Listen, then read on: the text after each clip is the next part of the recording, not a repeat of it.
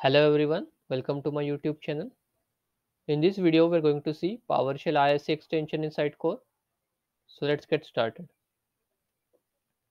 Let me log in Sitecore CMS and we'll see demo there. So what is this PowerShell ISE? It is a module that provides a command line interface and a scripting environment to work with Sitecore platform. So we can say it is similar to our Windows PowerShell utility. Previously, this module was not directly available while installation. We need to manually install it. But in this newer versions, we are able to get those while installation. So let me go to PowerShell ISE module. So I will click on PowerShell ISE. So this will redirect us to this page, and here we can write our custom scripts and we can execute this.